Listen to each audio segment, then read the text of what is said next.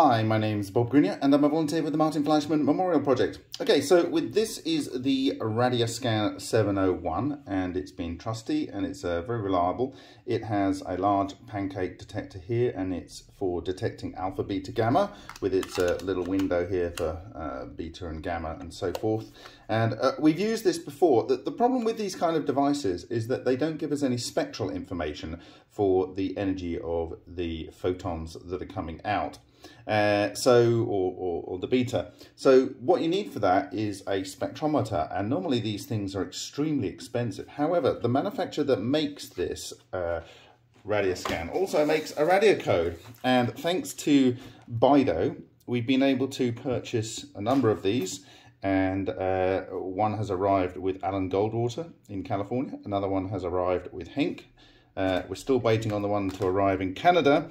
However, I have received this one and it took a bit of time to get through customs. Anyway, it's here now, so we're going to have a look at it, and then what we're going to do, probably in another video, is we're going to test it with a ultra experiment.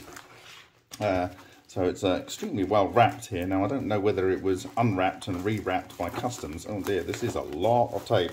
I should have really got a knife to get myself into this, so I shall do that. So I haven't got a knife, but I have a pair of nail clippers, which should do the job nicely. Hopefully, so cut through this. Yes, they've done a good job with the packing here.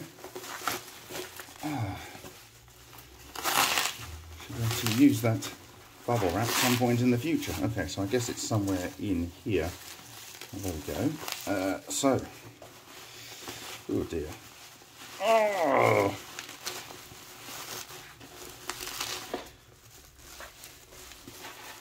Now you can order this directly off their site, or they sometimes sell it on Amazon, or, oh, there we go, that's the package, or eBay, but I think it's best to get it off their site. So it is the RadiaCode, and we've got some portable dosimeter, RadiaCode 101, and this is what it should look like. So it's a really nice produced box. It's got Bluetooth, because this apparently connects to your phone or other smart device, and it has software that is on the Google Play Store, so it works with Android, and so you actually can control and do recordings. And apparently it has software in there that has a database of known isotopes, so you can actually do some auto detection. So these things are normally quite expensive. So here's the address of the manufacturer there. So we'll open this up. Okay. So it has a passport warranty, whatever that is. Is that inside? I think it's stuck in here. Warranty obligations, so I'm going to a quick read there. If it all focus, there we go. So that is the RadiaCode, and it has a nice little manual here, and that is all very well printed. So this is made and designed in Russia. And I actually find that in the case of the RadiaScan, these are very regularly updated. So I've got a good feeling for this. So it says here, instant reaction to changes in radiation environment thanks to embedded detector based on cesium iodide thallium doped scintillator and solid state silicon photomultiplier in conjunction with an adaptive software processing of incoming data. It says binding of measurement results to coordinates. Oh, this is cool. So it'll link to Google Maps. So when you've got it on the smartphone, it'll know where it is, and then it'll record the data. So from my point of view, to get this through customs, I said that I collect mushrooms, which I do. And everyone knows that mushrooms have radioactive material in the Czech Republic. And what I will also use it for, and let's have a look at the device first. Oh, it's fairly weighty. I think it's got a rechargeable lithium-ion battery. It's USB-C, it would appear here. Maybe if I can get it to focus there. USB-C. So it's a really modern looking device. Ooh, it's got a binky binky bonk when you turn it on. It's got clicks. What are the different settings here? So you can change it between counts per second, microsieverts per hour, counts per second. So that's the different things that you can do there. Now if I'm dialing down, I don't know what that's doing. I don't know where that switches between mode. Oh, you've got lock mode, so it's turning on lock mode or off. Don't know what's that okay there. So maybe you press buttons together to do something different. Oh, well, there you go. So we've got a summation there, and we've got a graph, spectrum. So, oh, look at that. So that is really rather nice. You actually get a spectrum right there on the LCD. I'm impressed. That is very nice. So you can get a guide for, you know, maybe what's going on. So I think maybe we'll go and look for some potassium carbonate that I got next door and see if we see something on there. And then it comes with, like I say, a nice box, and it has a USB to USB-C. It's not USB 3, but anyway. And I guess that allows you to pull the data off to a computer maybe. We shall see. But anyway, I'm at first glance quite impressed. It seems to be fairly nicely sealed and robust. This is a real tool for experimenters, and I think delivered it was about $230. I think the cost alone on its own is about $200 US dollars. So it's actually, I think, cheaper than this pancake based detector, and it's giving you a spectrum as well. So how cool is that? So yeah, we're going to get do an ultra experiment here, and we'll do like expose it to the device for a period of time without anything in there, and then we'll do an experiment where we're running this for, say, I don't know, 10 minutes with a piece of foil in there and some water, and we'll see if we get any spectra of radioisotopes being synthesized. Anyway, that's interesting. So I'm going to go and have a look for some potassium carbonate now, and we'll just see what we can see on the display. Actually, interestingly, it has 3 levels of zooms. You can zoom right into the lower energy levels down here, and then you can click and zoom a little bit further out and much further out. It's a very nice little device. Be interesting to see what this looks like on a smart device. So right on the unit, you have you can go into settings, and you can choose display units, measurement units, dose rate, dose, screen, signals, how to turn the Bluetooth on, language you want, the time, device info, factory settings, and back. So if I go back, that's how you get the settings go there. I'm very impressed. It's really well designed. Really well designed. So so you just hold that to go to settings, and so what does this one do? Okay, that gives you your kind of a direct output reading in sieverts per hour. Very impressed. So I keep finding other modes. This has the kind of real-time view mode, and that is the sum mode, and this is the counts per second mode. This is the spectrum mode, which you can see here, and that's the tools. And if you go all the way around to the back here, it has the off, and it has this nice little binky bonk sound when you turn it off. Which is quite cool. Now you can see here that not only has it got software for mobile devices, Android devices, it also has software for Windows. That's very cool. So there you go, device purpose, portable dosimeter, RadiaCode 101 is designed for estimation of an ambient background radiation and a level of radiation from various substances and objects, any suspicious objects and surfaces, building materials, antiques, vehicles, soft soil samples, etc.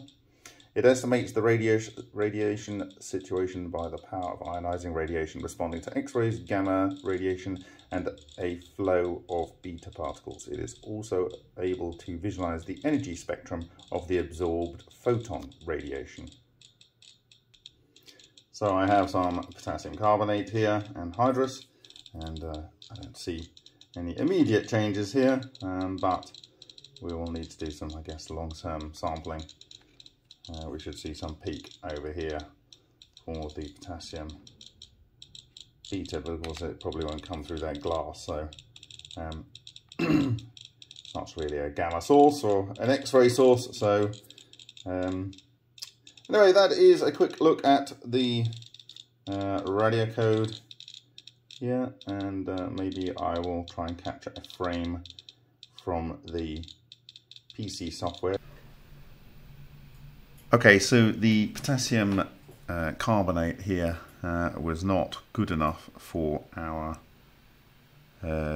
detector here, because it's just a weak signal from the very low count rate beta coming out of that. And so I have this thorium here. This is the welding rod that was exposed to Amasa gas back in 2019, and it's currently under there, and in the thorium decay chain there are some beta isotopes, and on the screen here you can see an accumulation, and this is the spectrum, and over here you can see the real-time sort of microsieverts per hour, and then the counts per second over here, and you can see there is some sort of thing going on around about here, or maybe over here.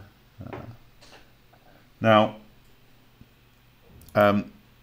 on the settings for the spectrum, you have pulse count and count rate. You can set your calibration here with some calibration sources.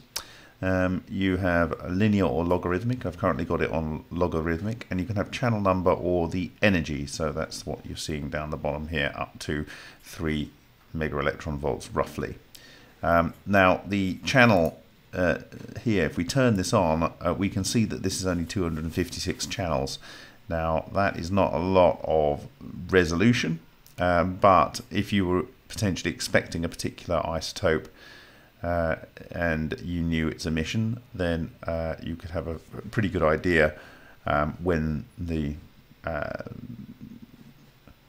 shape of the detected spectrum goes up. You could maybe detect that particular isotope quite clearly, but when we're looking at the spectrum techniques that we have in California, that Alan Goldwater has at Magic Sound Lab, that has I think 2048 bins. Certainly the base level comes with 1024 bins, which is 4 times the resolution. 2048 is 4 times the resolution, and if you had 4096, that would be a lot more resolution, wouldn't it? So 256 is not massive, but it is only $200, which is a fantastic price, and it's handheld, and apparently it runs for something like 500 hours off the embedded lithium polymer battery.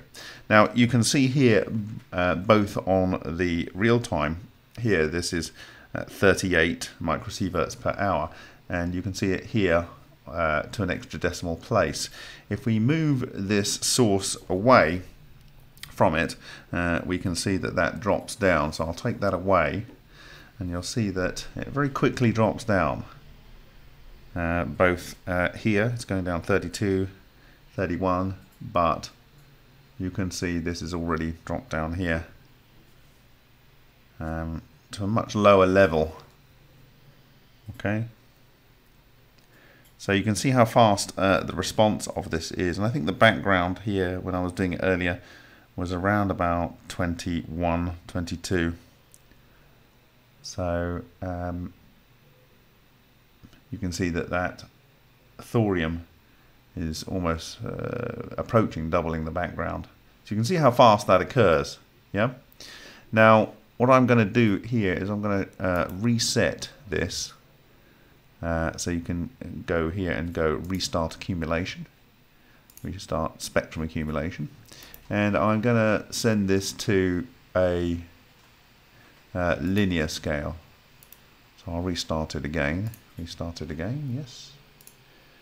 Okay, so you can see it's about 22 there. And you can see it building up, and we are going to go and put this over here. So for those that are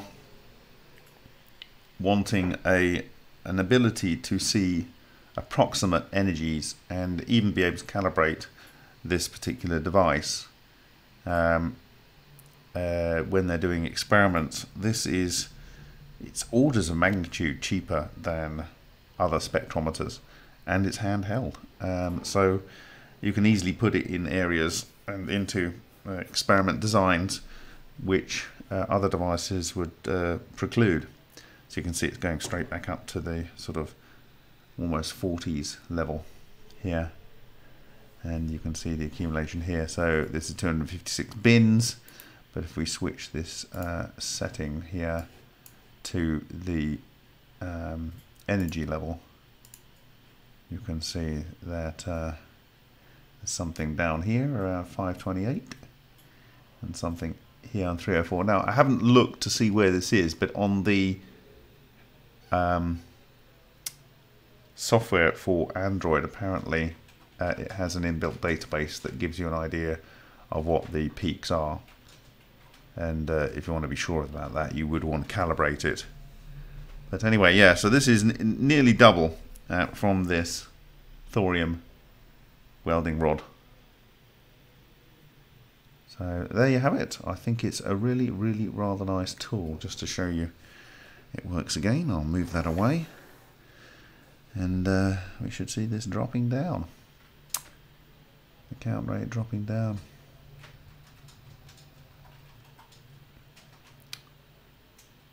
And the microsieverts per hour.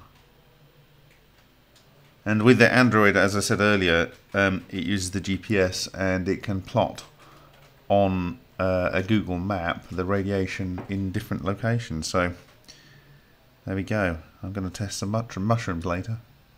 So thank you very much for your time.